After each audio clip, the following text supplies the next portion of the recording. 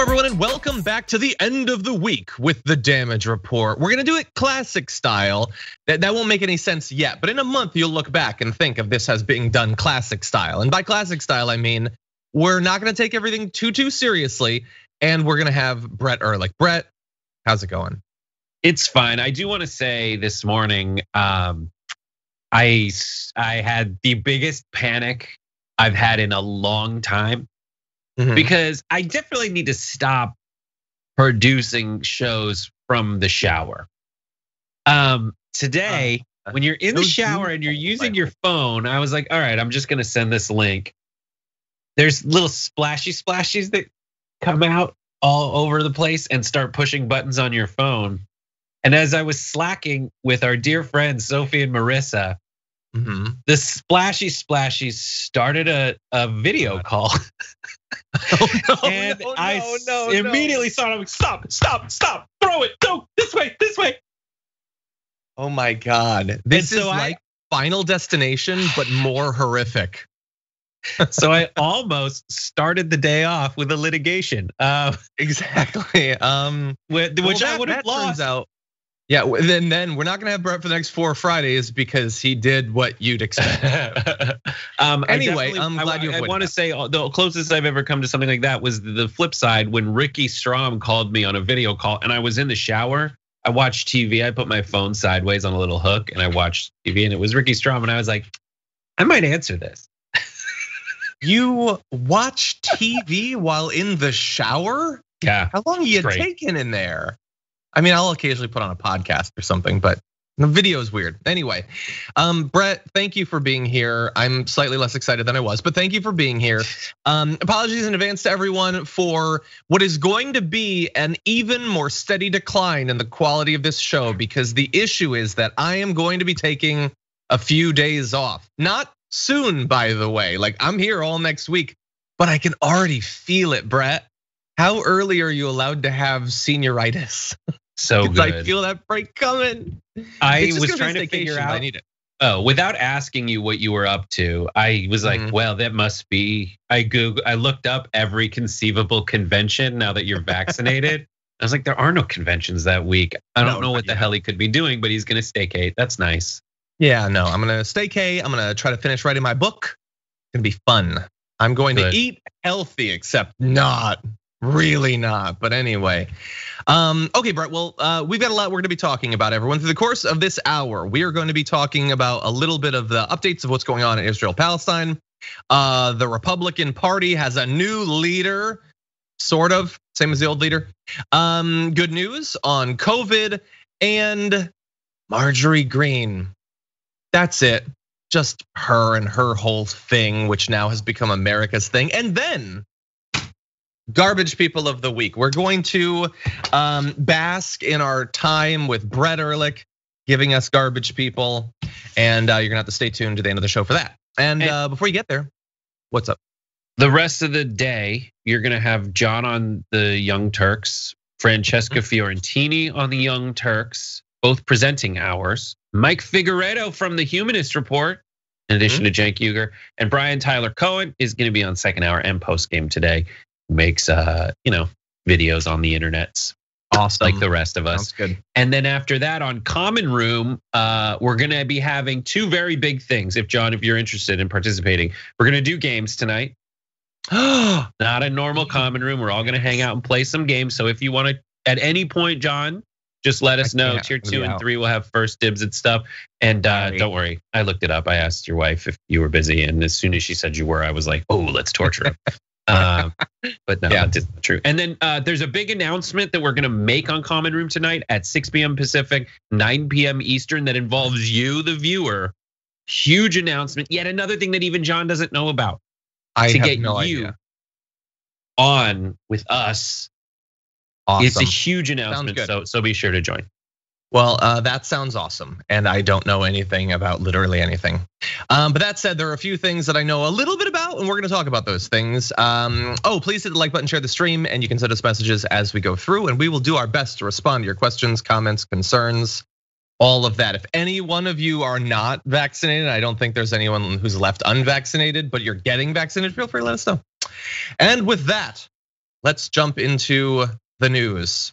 The situation in Palestine is getting even worse. Over the night, there was another massive series of bombings. We now have something like a ground invasion of tanks and soldiers. And here in the US, we have effectively like no leadership. We have some good people that we're gonna spotlight. And then we have people in actual positions of power who are largely just throwing their hands up and saying, what will be, will be. US President Joe Biden said just yesterday that he doesn't believe that Israel's onslaught against the besieged Gaza Strip this week has been a significant overreaction. Remarks that came shortly before the Israeli military escalated its assault on the densely populated territory with air and artillery attacks involving nearly 200 warplanes, tanks, and brigades of ground troops. Just hours after his comments, in fact, Israel added 3 more brigades of ground troops to its offensive in Gaza. According to Gaza's health ministry, as of earlier today, God only knows now, 119 people have been killed, including 31 children, and 830 have been wounded by the Israeli assault thus far. In Israel, 7 people have been killed, including a 6-year-old boy and a soldier. Or, put it in non-numeric terms, not a significant overreaction. Certainly not a surprising overreaction at the very least, but look, this is, at least this is consistent from Biden. This is effectively what he has said earlier this week. It's consistent with his reaction to these sorts of incidents in the past. And it is very much in step with comments coming from the leadership of both parties, Nancy Pelosi, Mitch McConnell. This is effectively, for those who are in power, this is the line that they've been taken. They can defend themselves. They can define defending themselves however they want. And whatever they do, it will not be an overreaction. Brett, what are your thoughts? We have already gotten so far away from the crazy thing. The crazy, mean like what started it? What started it? Mm-hmm. Benjamin Netanyahu, after his inability to form a government, needs a government to form, and he needs to neutralize the opposition. The opposition would have utilized the support of Arabs who live in Israel. And to neutralize that, Benjamin Netanyahu kicked a bunch of people out of their homes and threw concussion grenades into a mosque. Mm-hmm. And so this idea of don't think it was a significant overreaction. The question is like, what are you even reacting to? Yeah. What is a significant overreaction? In this situation, and I know about all the nuances and the history of Israel, I have a lot of thoughts about it that don't jibe with a lot of the tiles that I see people repost on their Instagram, like many wrong tiles on your Instagram right now. But even someone who disagrees, I don't know, not you, I haven't seen your tiles, but I've seen plenty of people who are like, it's been a huge week for people who Googled Israel, Palestine, read like a paragraph and now are experts. Like that's insane. And the tagline is, it's not that complicated. That tagline is generally false with Israel, but it is absolutely accurate right now. Mm-hmm. Right now, this last week, regardless of how much you Googled and read about the history of Israel, Palestine, the UK and the US and colonialism and the Ottoman Empire, going back to who's been in charge of that land for millennia, right now, it's what I just said. Mm-hmm. It's Benjamin Netanyahu unafraid to start a war because it'll help him keep power. Yeah. And that's it. And what's most shocking and insane are 2 things. One, that that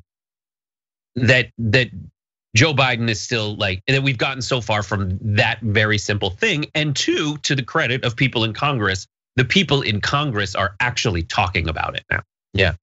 Yeah, none of the leadership. Well, it's not, you're totally right. The leadership, and I mean Democrat and Republican, has been awful, and they have not engaged in any way with anything accurate about why we're where we are. And I'm not expecting them to contextualize the last 75 years or whatever, but like they literally will not even acknowledge what happened this weekend. Yeah. If you were to ask Biden, overreaction to what? Oh, Hamas firing rockets, that's it. Hamas fired rockets and now they're responding, that's it. Like we have political goldfish memories when it comes to the current conflict. We need to talk about a relatively new show called the Republic. or UNFTR? As a Young Turks fan, you already know that the government, the media, and corporations are constantly peddling lies that serve the interests of the rich and powerful.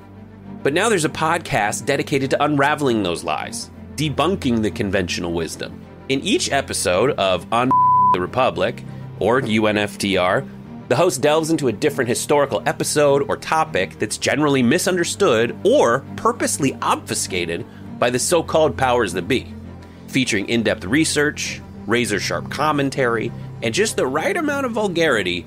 The UNFTR podcast takes a sledgehammer to what you thought you knew about some of the nation's most sacred historical cows. But don't just take my word for it. The New York Times described UNFTR as consistently compelling and educational, aiming to challenge conventional wisdom and upend the historical narratives that were taught in school. For as the great philosopher Yoda once put it, "You must unlearn what you have learned." And that's true whether you're in Jedi training or you're uprooting and exposing all the propaganda and disinformation you've been fed over the course of your lifetime. So search for UNFTR in your podcast app today and get ready to get informed, angered, and entertained all at the same time.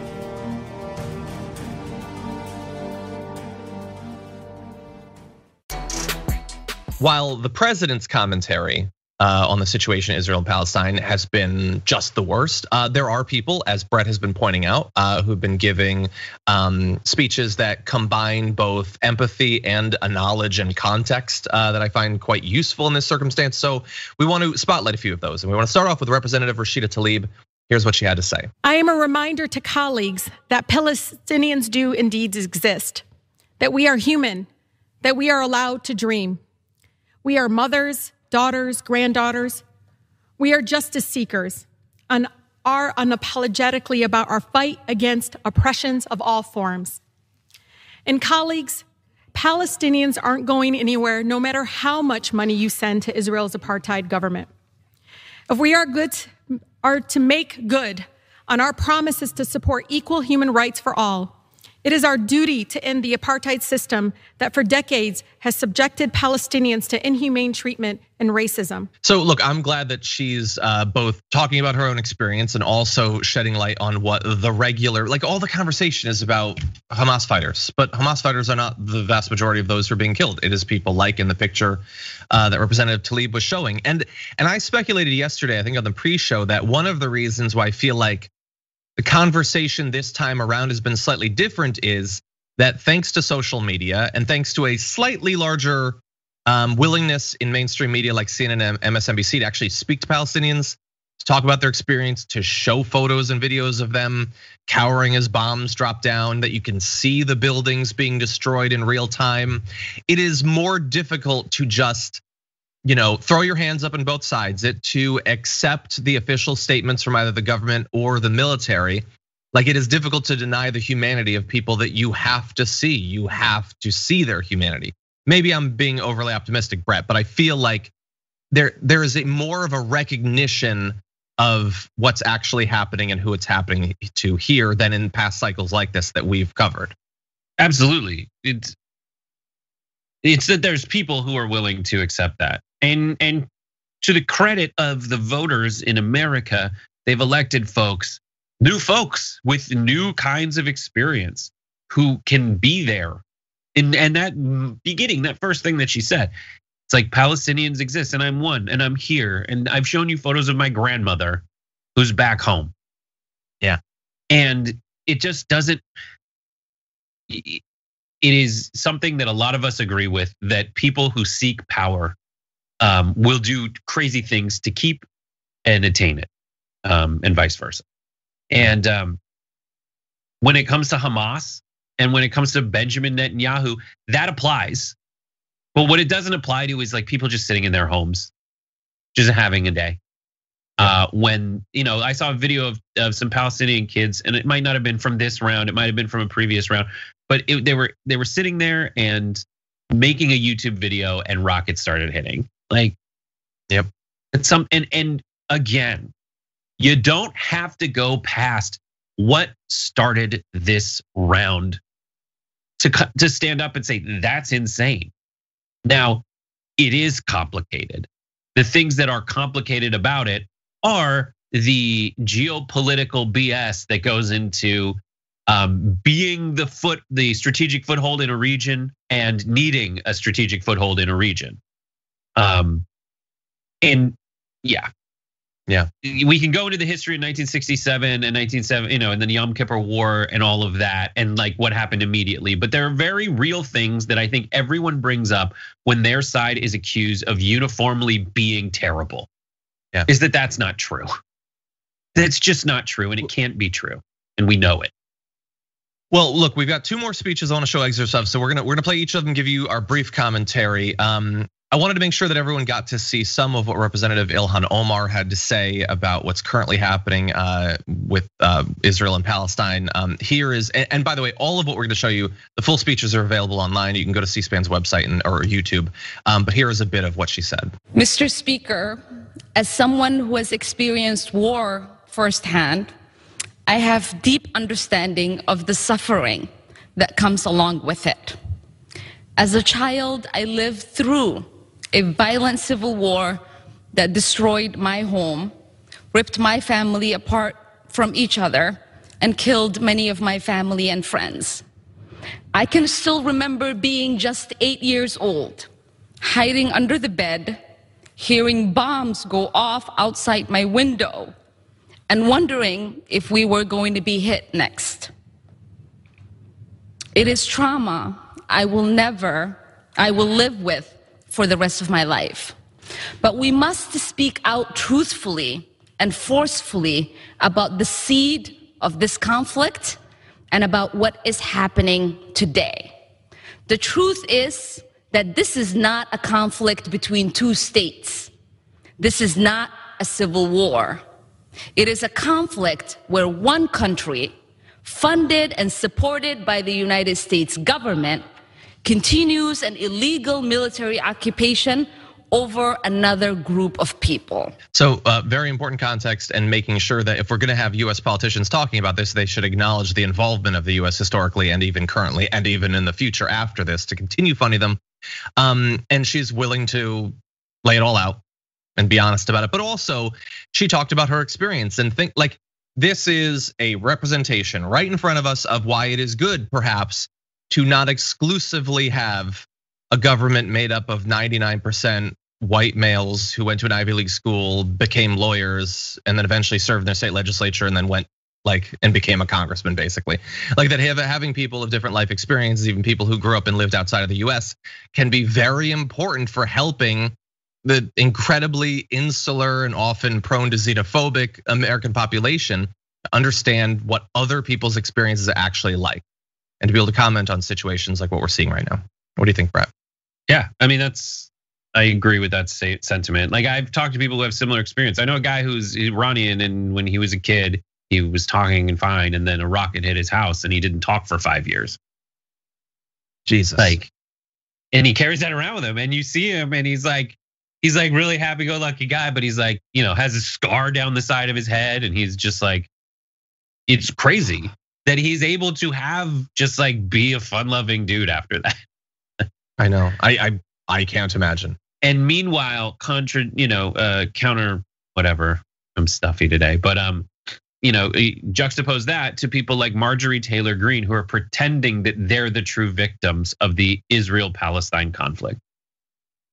I didn't even see that. I guess I'm not shocked that she would try, but yeah. Well, there's no, but that prevailing sentiment from her that this is the real deal, that she knows about it to the very least, that she's the one who goes out there and saying these Hamas Gaza bombers, without remembering the beginning of the sentence, the setup to it. Like this interaction, this escalation over the last few days is purely political. It has nothing to do with who attacked who. It has nothing to do with the history of Gaza and who has ruled over it for millennia. Yeah. It simply has to do with Benjamin Netanyahu trying to keep power. That is it. Tie a bow around it. It's done. And the people who run America's purse strings are just like, ugh, we made this decision a while ago. And that's another theme of it, right?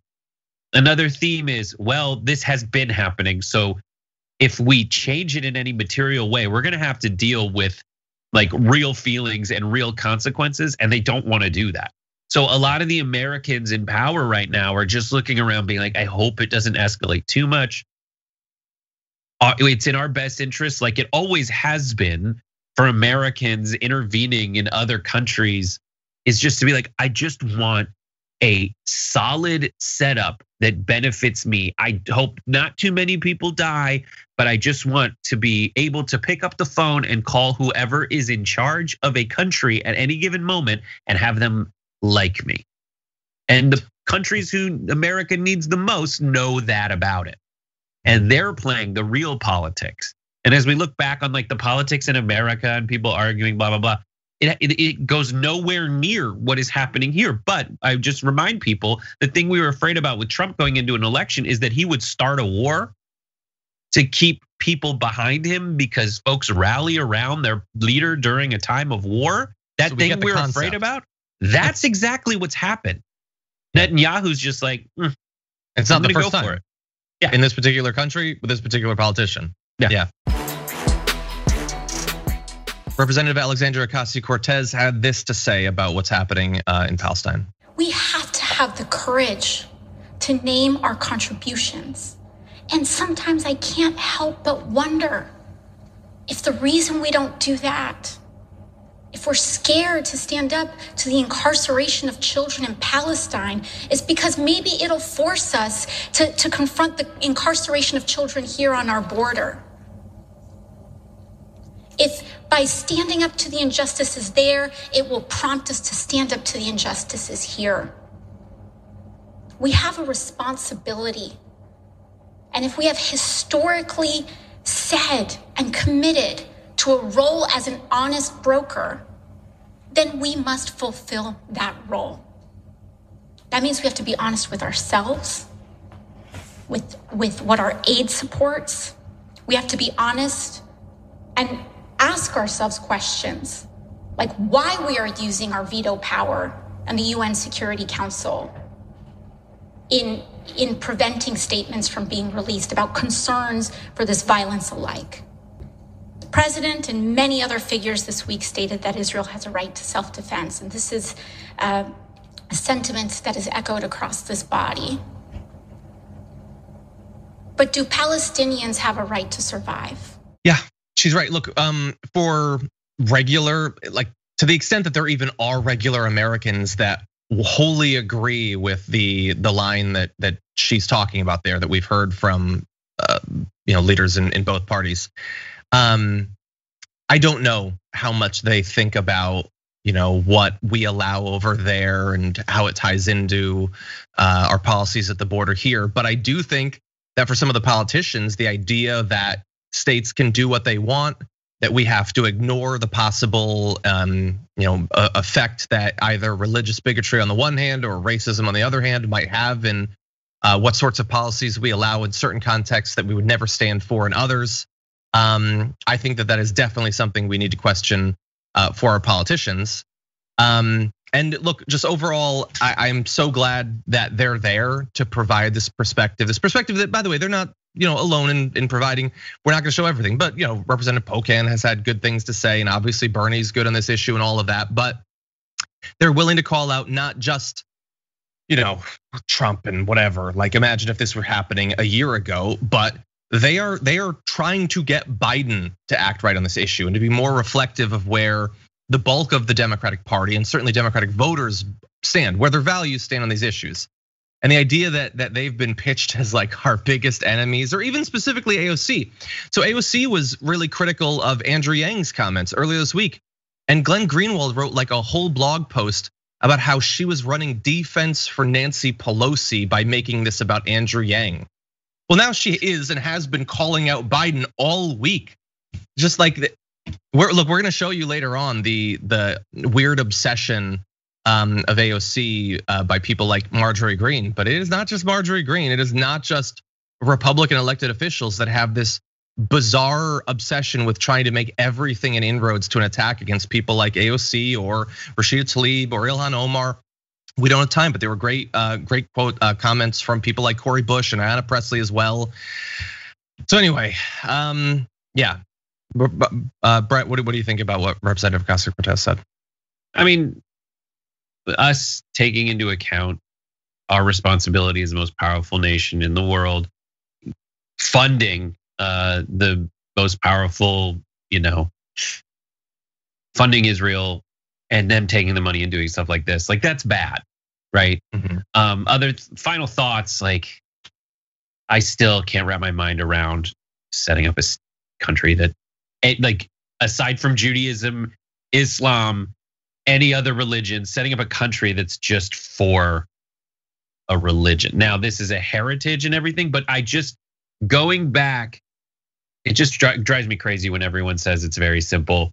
And I know why they're saying it's very simple. And I know it goes back to like a Michael Brooks clip, but like, it's not. It's very complicated. I don't think that they are saying that the political history or the political solutions to the overall problem are simple. I think they're saying that standing against a continued effort that is killing civilians, that is, from a values point of view, that is simple. I think we've done a good job of saying that aspect is simple so far on this show today. But I also have said that I don't think that when, it's so easy for the instinct that we all have, it's so easy to humor it, that everyone is a certain way. I'm just looking at a large percentage of the tweets I see now are, again, it has to do with, in order to get the change that you want and the change that's needed, folks generalize in ways that are just create a lot of misinformation and a lot of stupid opining based on things that are like just ahistorical. And that's frustrating for me to encounter in this, especially when folks need to focus on what just happened, because that's the easiest way to really make the change that's necessary, and that's to end Benjamin Netanyahu's control over Israel, as well as have it more, and as well as like the more religious extremism and like militant Zionism that I've seen in Israel over the last 6 chapters of this book. Yeah. Earlier this week, Liz Cheney was booted out, and it looked like there might be a bit of a challenge to who is going to replace her. Now, everybody had been saying it would be Elise Stefanik, but Chip Roy threw his little hat in the ring. Marjorie Greene seemed to be implying that she should be considered. Well, in the end, no, it was Elise Stefanik. She won 134 to 46 for Roy, and then a couple of others, but it didn't really matter. So Brett, she did win. And she had a press conference where she thanked the voters, although presumably not the voters for Liz Cheney, as well as thanking Donald Trump. And she was asked a question about the guy whose loyalty to whom was the only reason that she was chosen for this position. And here's what she had to say. Scott. Is President Trump the leader of the Republican Party? I believe that voters determine the leader of the Republican Party, and President Trump is the leader that they look to. I support President Trump.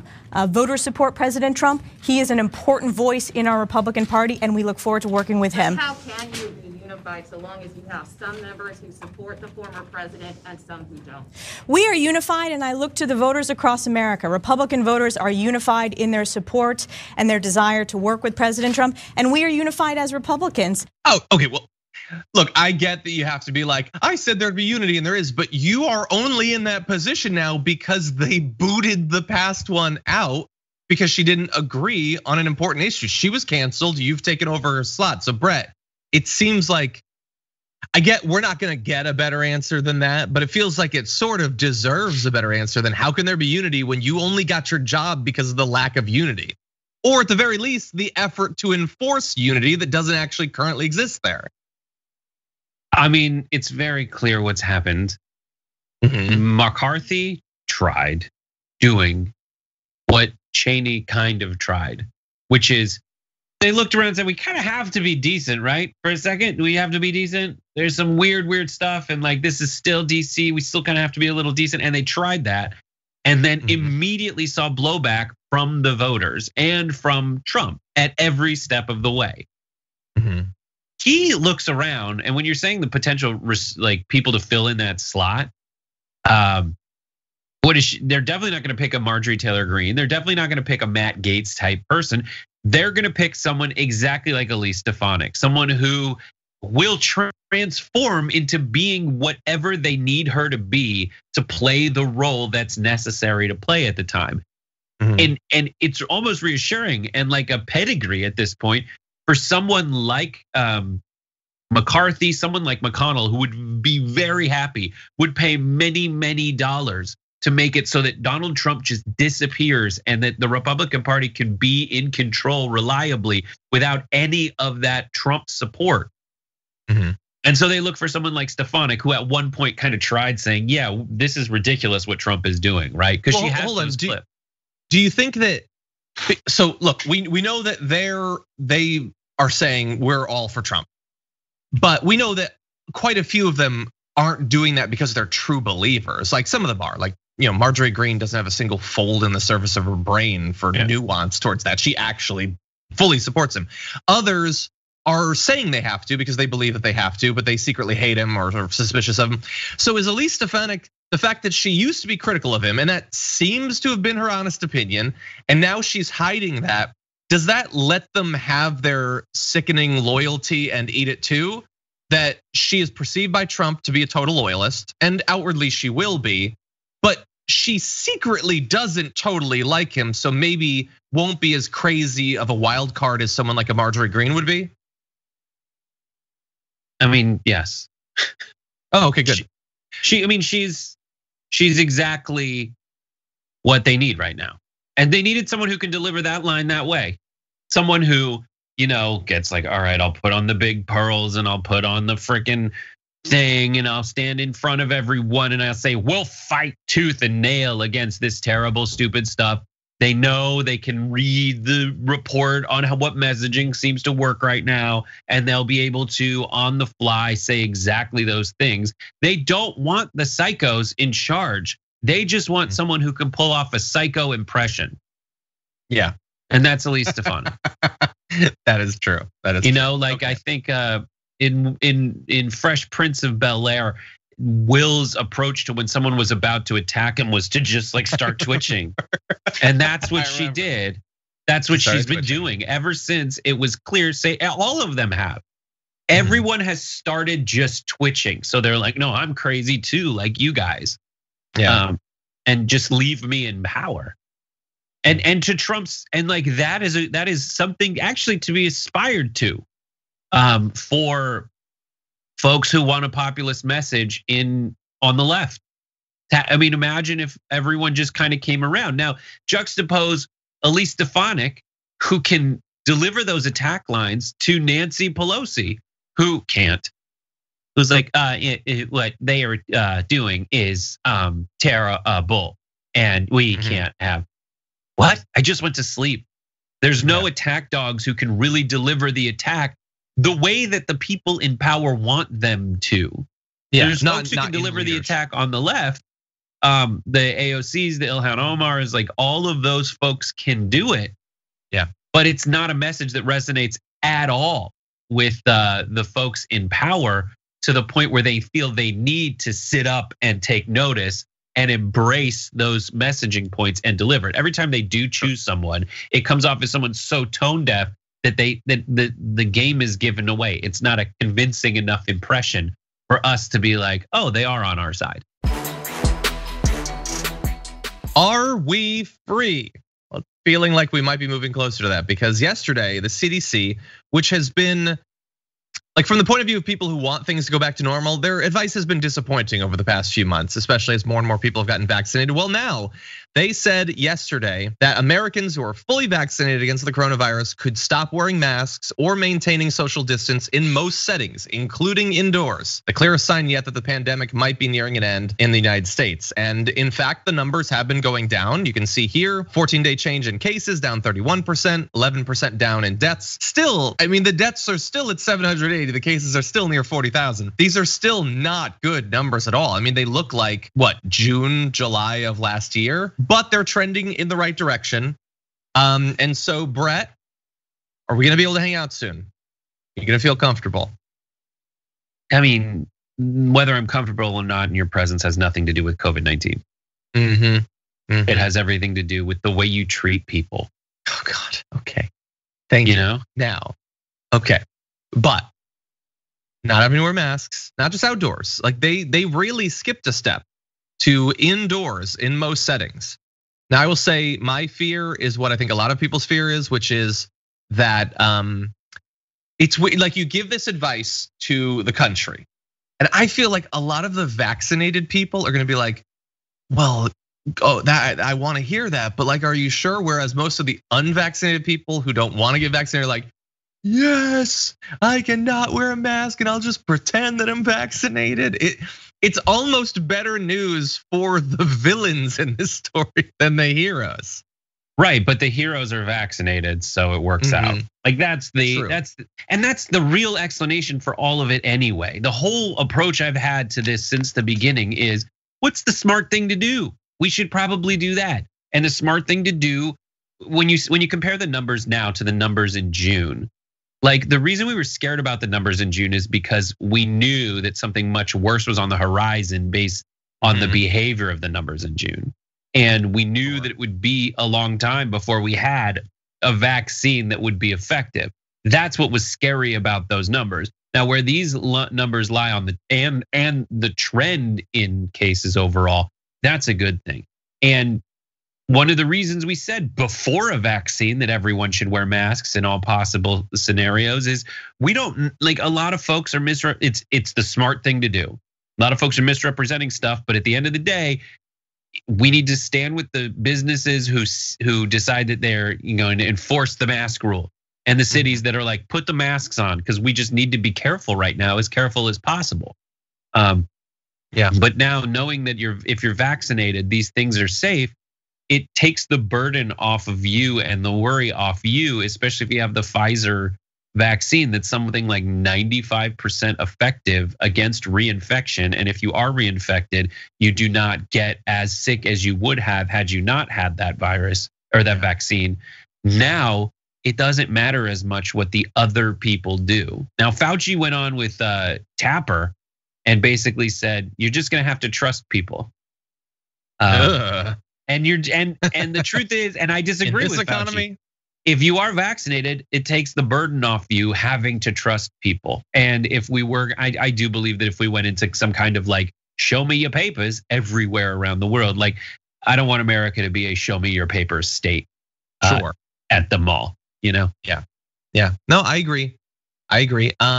Yeah, look, there's the possibility that with the new announcement about not having to wear masks indoors, that it could cause some problems. That is definitely a possibility.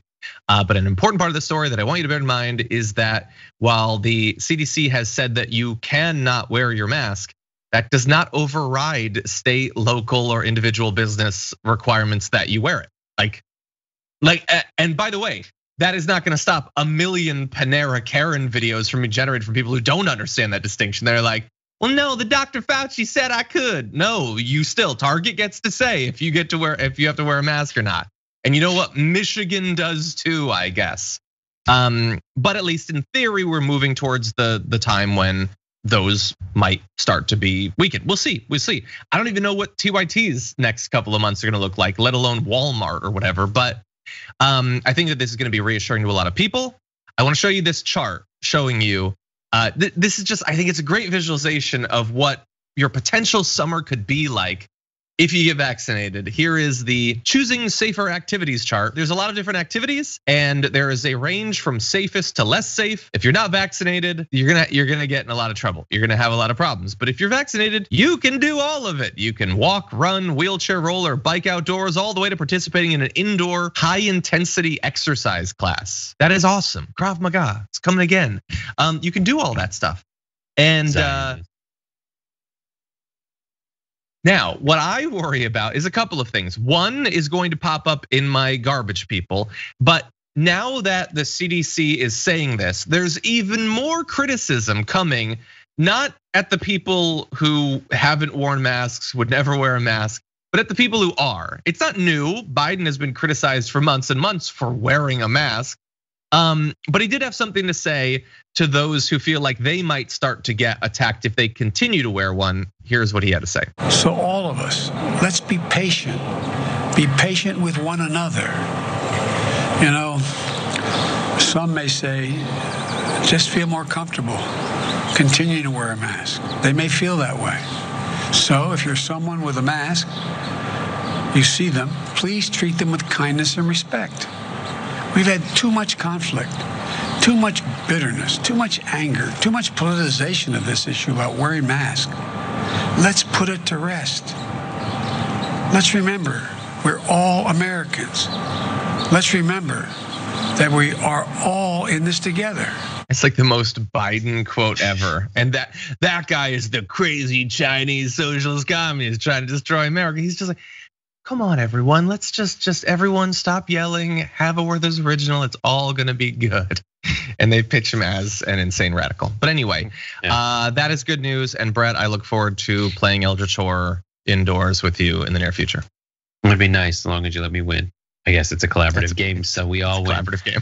It is. That's what I like about it, actually. Exactly. No stress. So earlier this week, Marjorie Greene once again accosted Representative Alexandria Ocasio-Cortez, trying to get her to debate her or look at her. So I don't know. It was weird and it was aggressive and it shouldn't happen, but it did. And in response to that, AOC has put out a couple of comments. She said at one point that Greene is a belligerent person that's not in control of themselves, which I think is actually her Twitter bio.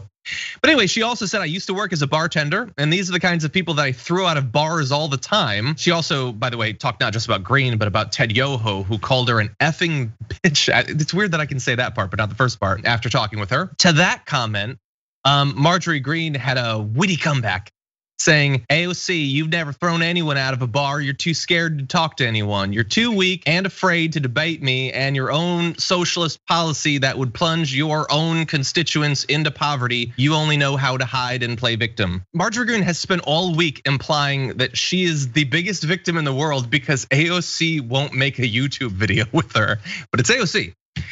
Anyway, now to that, AOC was asked some questions earlier today while she was walking to the Capitol, and here's what she had to say about her stalker. It seems as though she had been posting some video. I mean, this is a woman that's deeply unwell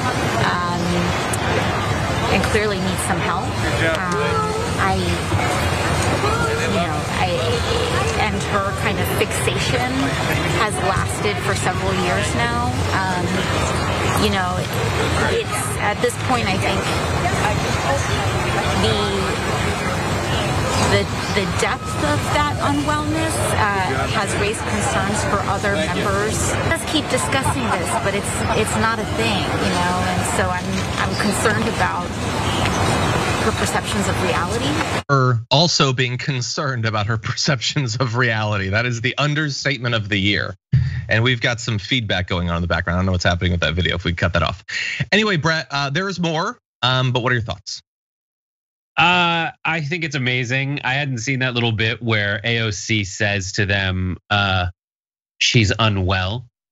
And she is. She's obsessed. She's lost her mind. And when it comes down to it, that person is in Congress. And also, not just anyone in Congress. She's someone in Congress who her colleagues have basically kicked her off of all her committee posts. Like she is going after kids in the streets. There's a new video that emerged that has since been deleted because she knew how incriminating it was from 2019, where Marjorie Taylor Greene is walking through the halls of Congress. Essentially, we're gonna get to that. Okay, we're gonna get good. to that a little bit later on. Yeah. But she's unhinged. Marjorie Taylor Greene is unhinged. And of course she is, and she's proudly that. Part of that is how she got elected in the first place. And listen, when it comes to the way people behave in Congress, a lot of us look at the way they've behaved since the dawn of time, perceivedly, but it hasn't always been this way. But they look at the way they behave in the halls of Congress and they're talking in a different language that our representatives, the way they speak is not representative of us.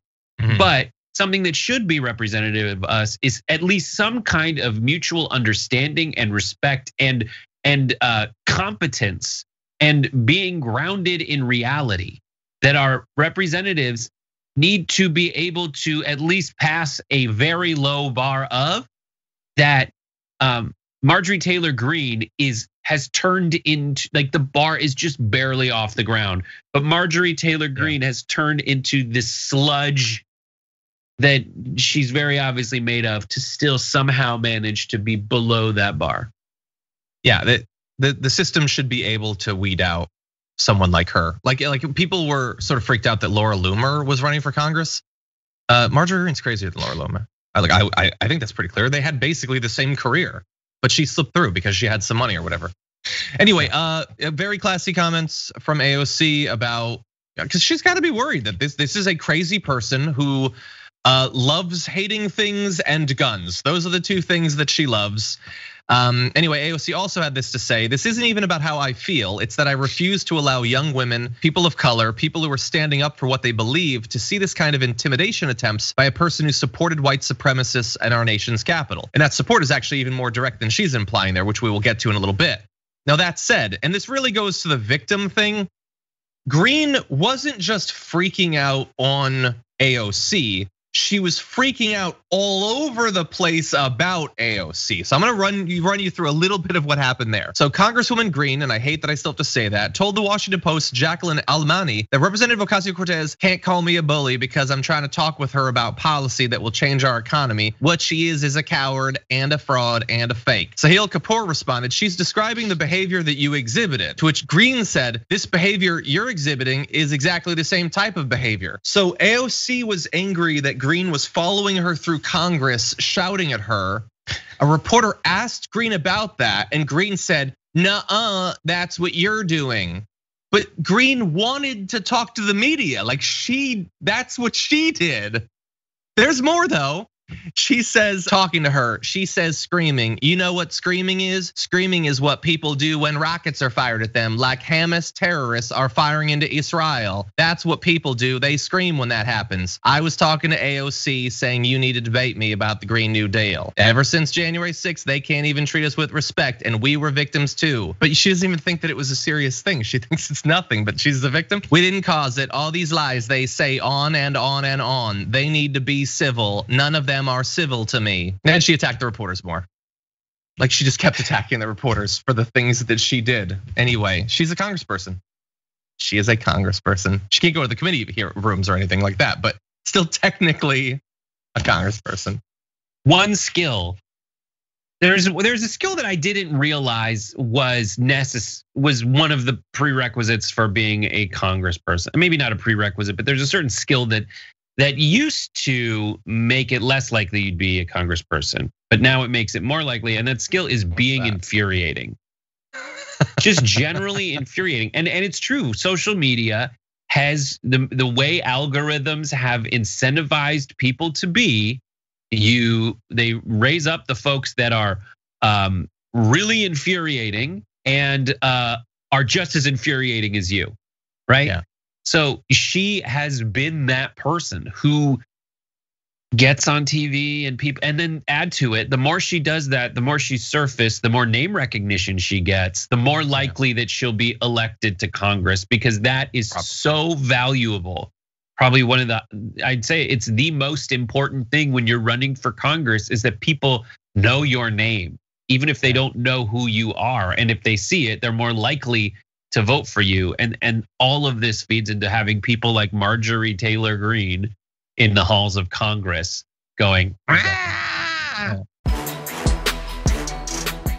As crazy as the stuff that Marjorie Greene did this week when it comes to AOC, it turns out that back in 2019, she was even crazier. So we're gonna show you some deranged video of when this, at that point, candidate and crazy right-wing YouTuber went to her office and like creepily cornered her, I guess, in the office. So here is the first of Marjorie Greene in the Capitol. You want to talk to Crazy Ocasio? You come to this little thing and you open it up and you whisper into her. Session. This is confession. This is Ocasio confession right there. Alexandria Ocasio-Cortez, I'm an American citizen. I pay your salary through the taxes that you collect from me through the IRS because I'm a tax-paying citizen of the United States. I'm a woman, I'm a female business owner, and I'm proud to be an American woman. And you need to get rid of your diaper and come out and be able to talk to the American citizens instead of us having to use a little flap. It's kind of like her. She's kind of flappy. She's like, she keeps flapping her gums. Flappy. Okay, well, each one. This is like child games. This is child session. Anybody home? Ugh. God, that laugh, that's gonna haunt my dreams. At some point, my little paper boat is going to go down the water and into the sewer, and then I'm gonna see that face when I go to recover it. Anyway, yeah, that was like child games. Lil Flappy, so sad. Yeah, that whole trip that you took to accost her, she's not even in the office, is very sad and very creepy, but really fast. I wanna play a second part because she's not alone. You can see there, she's got two of her friends. So here's the next bit.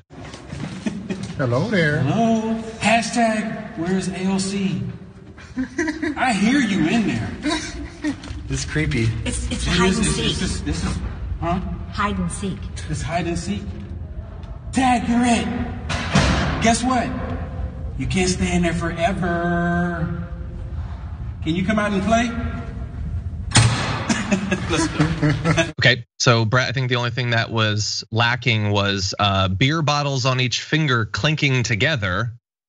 They were saying that the other people were creepy. They were saying that's creepy, not the come out that you're whispering into a mail slot. Yeah. Hi, other people are crazy. Other people, not me. I'm the sane one. Good. Hi. Anyone in there? Insanity. I love it. So I don't know if anyone's seen the Dana Carvey show. There was an old sketch show that Dana Carvey had for like 5 minutes in the 90s. And it had, I think Dave Chappelle was a writer, Stephen Colbert, Carell, they were all on it. And there was this one sketch called Stupid Pranksters where they would go up to a drive-through, they'd like order the food. I want a Big Mac and fries. And then they'd be like, all right, that's $10 at the next window. They'd go pay for the food and then drive off without getting the food. Be like, we pranked you. That's what this is.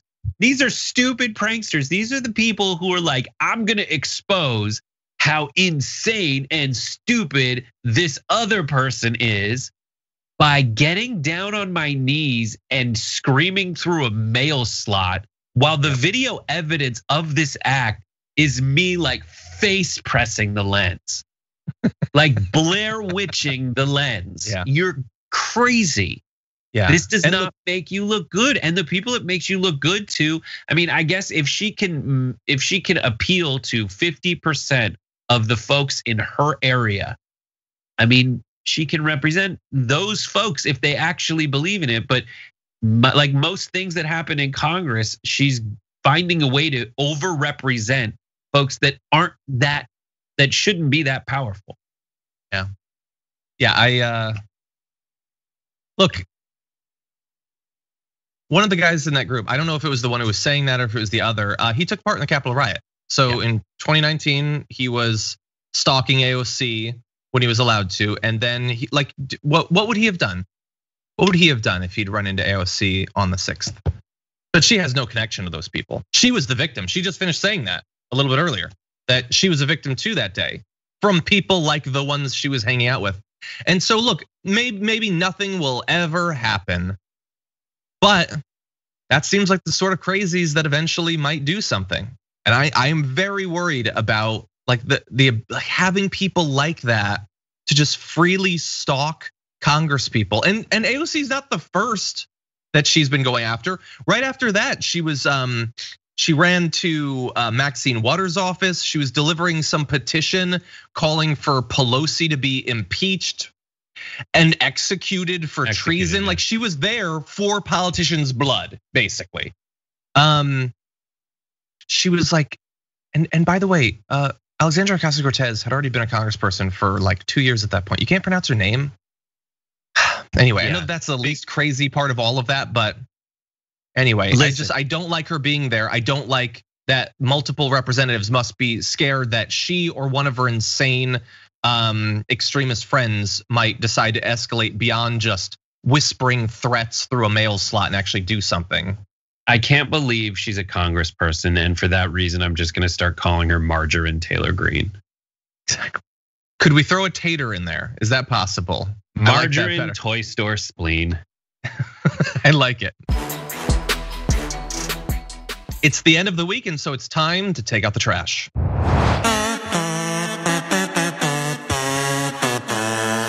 Okay, Brett, your last garbage person of the week for a little bit. Who is it? My garbage person of the week is Congressman Andrew Clyde, who decided that the best way to characterize the January 6th riots was not to watch all the video of people being destructive and chanting "Hang Mike Pence" and breaking windows in order to get through, or basically getting shot by the Secret Service, but rather to say that was totally normal. It was like a tour group. Here's the video. Let me be clear. There was no insurrection, and to call it an insurrection, in my opinion, is a bold-faced lie.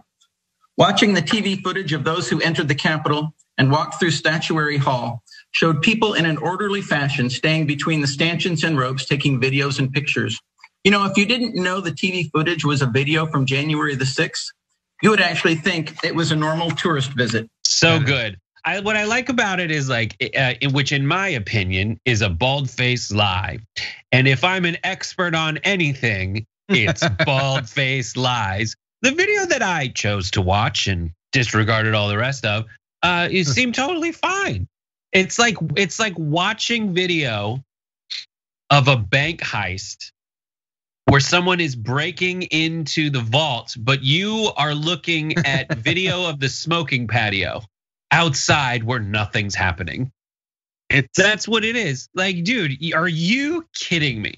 And when we say that we're being gaslit by psychopaths in Congress, sociopaths to be the kindest, this is exactly what we're talking about.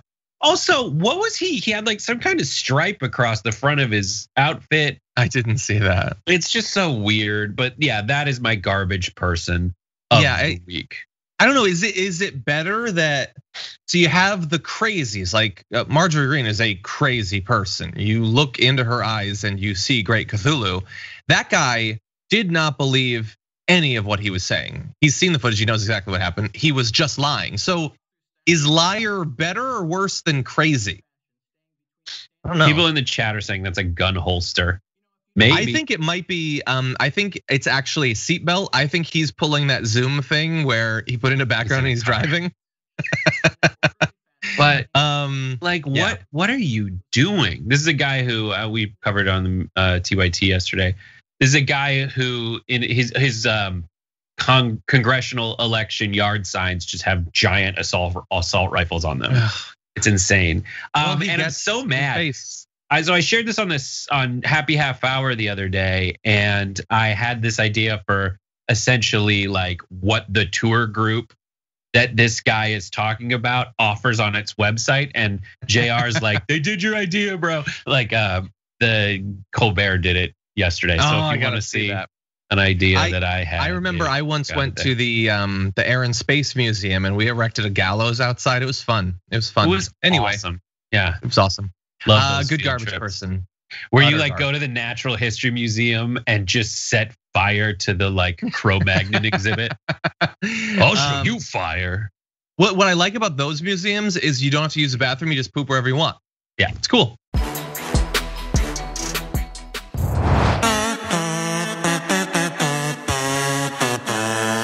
My garbage person of the week is going to be you. Get in there, everybody. I mean, not like any individual one of you, but other people on the internet. I've given a lot of scorn to people like Tucker Carlson, who've spread lies about the vaccine. But let's also not ignore the randos that are just spreading absolute dangerous BS about the vaccine. So I got a big one and a little one. Let's start with the little one. I saw this fact check on Twitter today. The ingredients of COVID-19 vaccines do not contain any magnetic materials. That was a fact check necessitated by videos showing that people's arms had become magnetic or something. Not true. It's not true at all. But now millions of Americans believe that.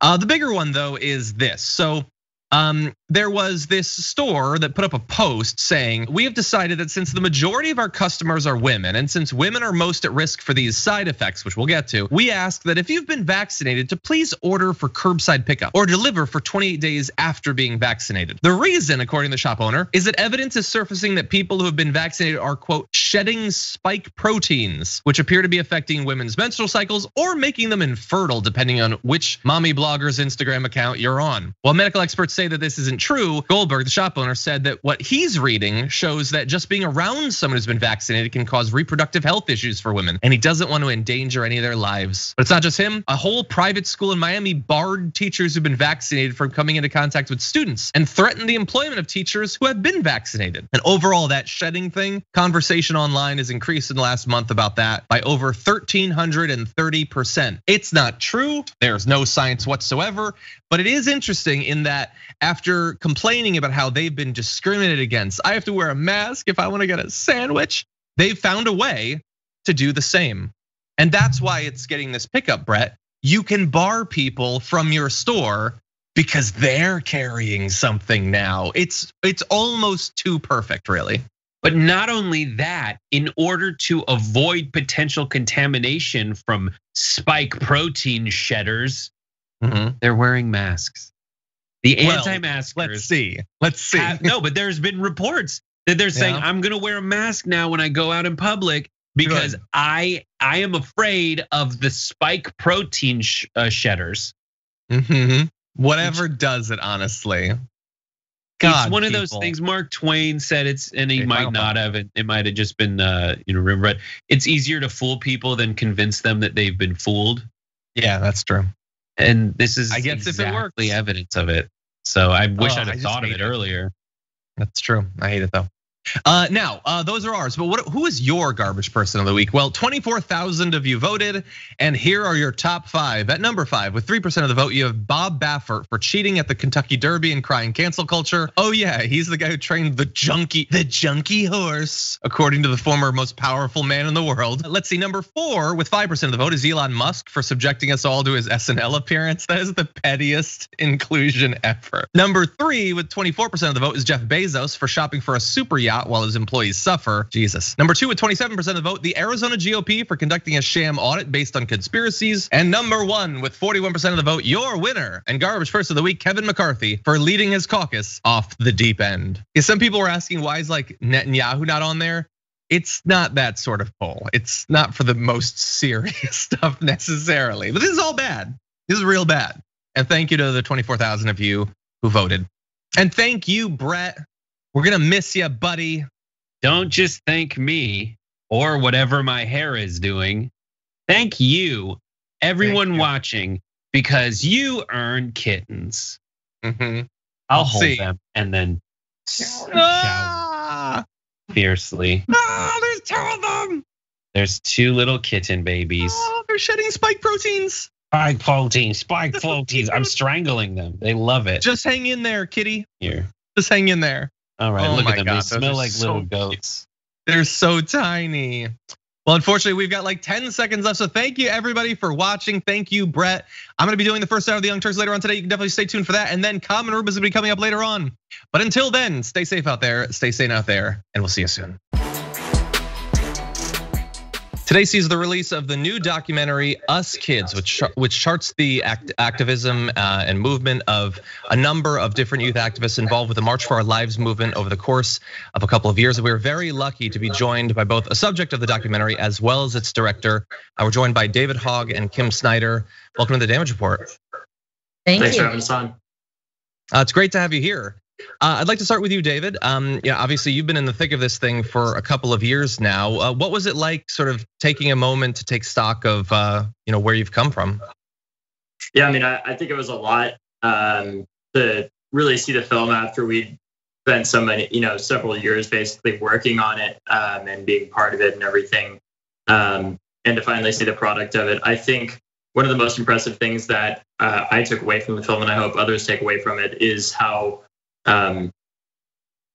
deeply ingrained gun violence is in the United States in systematic injustice, in racism, and simply in general, a lack of resources that so many communities unfortunately have to experience on a daily basis. That isn't accidental, but oftentimes is purposeful and a product of that systemic racism and injustice. And I think that's part of what makes the film so powerful, is it shows that this isn't something that simply, although gun laws can certainly help, there's a much bigger aspect that we have to address to it that's causing someone to pick up a gun in the first place, and recognizing the humanity of the people that are affected by gun violence, and that we're all at least in our case, we were all students or young people for the most part, but also people of all ages, from all communities that are impacted by it. Yeah. Kim, I know you've covered this topic before with your previous film, Newtown. Tell me about what was different about the process of making Us Kids. I think the emotional terrain of it was really different. Newtown was a film that was more about adult grief and a myopic view of one community and the horrific impact on a community that endures something like this. And so it was about collective grief of a town, whereas this film was born out of traumatized youth and rage, and the impetus to do something about that, to make sure that their friends didn't die in vain, that they were doing something to honor them and change the world, and they did it. So for me, it's a film that is filled with hope, and it's really a coming of age story too. As David and his colleagues traverse the country and just set forth to kick off an unprecedented youth movement, one of which we haven't seen the likes of since the Vietnam era. And David, you obviously worked, as she's saying, you were going everywhere, talking with as many people as you could, and tragically during that time, I mean, the US couldn't go a week without a school shooting. They were happening in the background of all of the work that you and the other activists being profiled were doing. And then last year we had this period where briefly we got to experience something like what almost every other major country in the world does, which is that school shootings should not be a routine thing. And then a couple of months ago, they began coming back, and we're seeing mass shootings and school shootings quite a bit. What has that experience been like, sort of seeing this glimpse at what we could have with potentially with different policies? I think it actually shows a lot of the problem in the way that we tell the story around gun violence in the United States, because although it is true that, because not nearly as many schools were in session, as a result, there were significantly less school shootings that were happening. Gun violence is actually at a really high level over the past year, one of the highest levels, over the past decade. And it's unfortunately because of the kind of compounding of injustices that we saw during the pandemic and that continue, even as we start to sort of come out of it with vaccines and everything. And I think to me, it really highlighted how deeply, in some ways problematic the way that we talk about gun violence in the United States is, and how often we leave the conversation around gun suicide, which are 2/3 of gun deaths, out of the conversation. How often, everyday gun violence that disproportionately affects Black and brown communities because of systemic injustice and racism that has created a severe lack of resources, and so many of them, ended up having way more gun violence than even is usual during the pandemic. And I think it just highlights the importance of needing to focus on the aspect of those resources and telling the stories of these individuals that are involved. Because although I know that, I'm thankful for the coverage that Parkland has gotten, and although mass shootings are very important, the fact of the matter is they make up a tiny percentage of what gun violence actually looks like in the United States. And I think as a whole, the movement has a much bigger responsibility, especially the people that do get on TV like myself and others have a much bigger responsibility to help broaden the spotlight and not necessarily say these are what, or speak for other communities, but express the fact that this is happening in other communities that are not simply getting on the news on a daily basis. So that's really what I thought about it. Yeah, no, that's a great point. These, like the moments that sort of stand out aren't necessarily always like fully representative of what's going on day to day, but obviously I and everyone else basically appreciates you using the opportunity that you have to try to broaden that focus.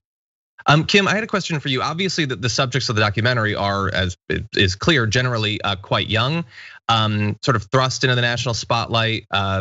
Many, including you, David, have been the target of an oftentimes insane amount of right-wing attention and strike back.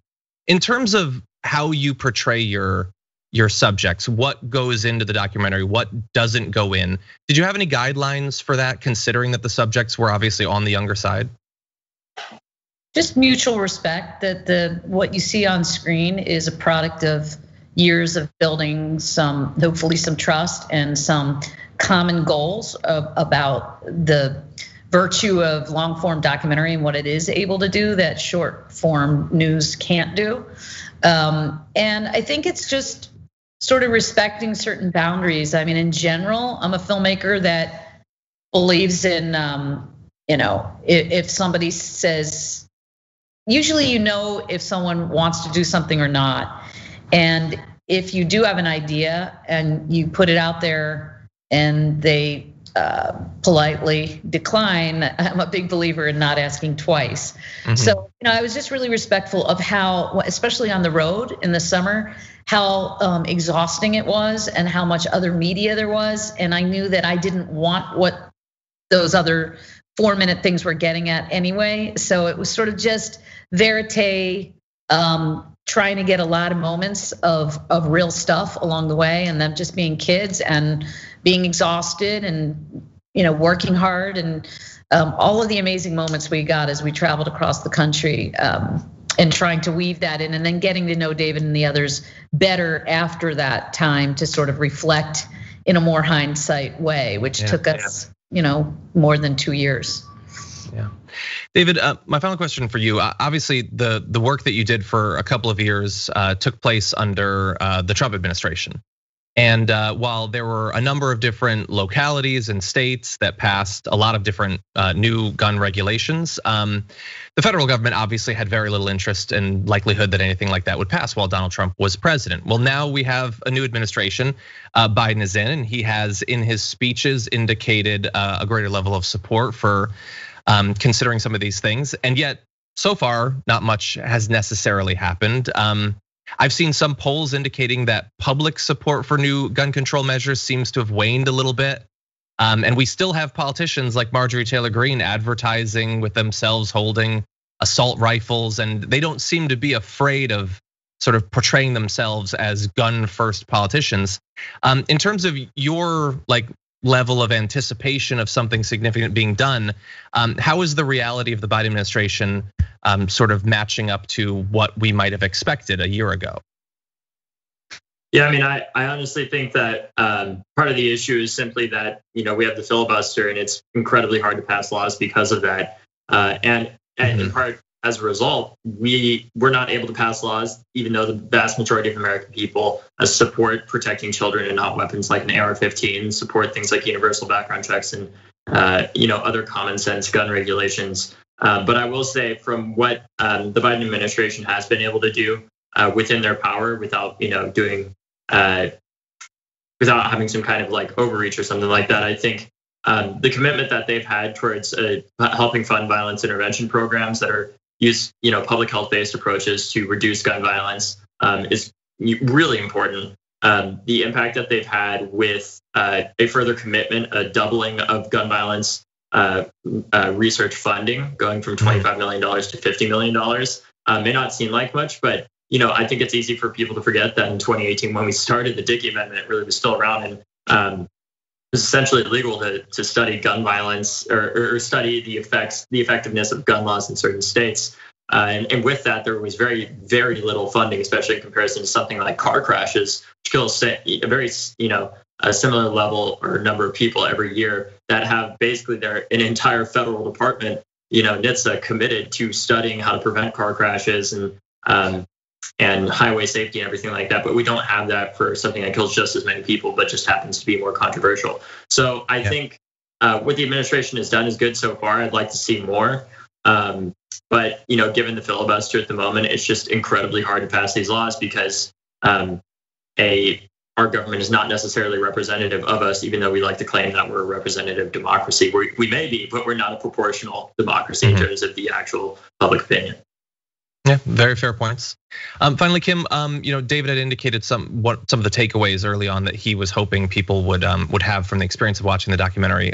For you though, for regular people, what would you hope that they learn that they might not have known going into a viewing of Us Kids?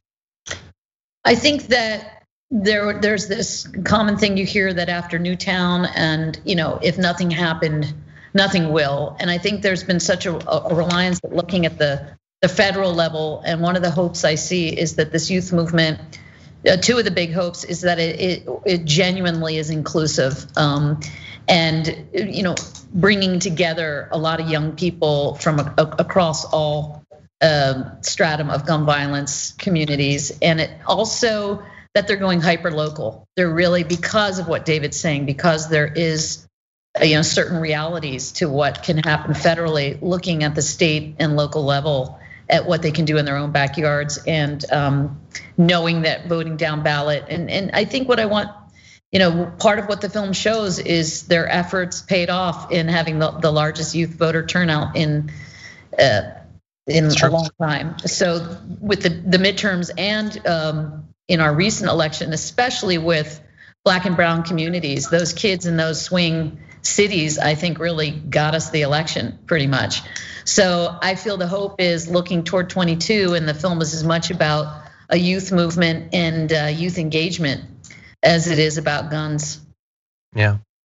Well, if you're watching this and you'd like to see, the documentary is available both in theaters and on demand. By the time this is posted, it'll be available nationally. So definitely take a look at that. And both David and Kim, we appreciate you taking time out of what's got to be a very busy day. Join us. We appreciate you and your work. Thanks so much.